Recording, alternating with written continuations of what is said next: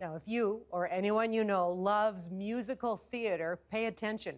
The Children's Theater of Richmond is getting busy right now with its upcoming production of Cinderella. And Lily Yuan is the founder of the Children's Theater of Richmond. Lily, welcome. Thank you. So how did all of this come about? What inspired you to create your own production company?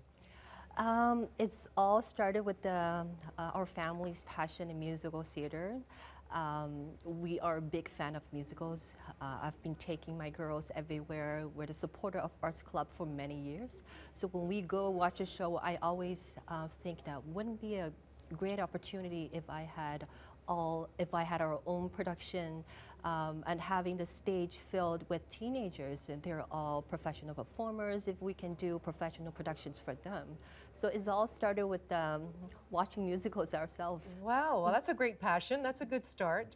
Now, what would you say your company provides teenagers in the Richmond area that they can't get in high schools, for example, or in a bigger company? We are a nonprofit organization. That's how we started.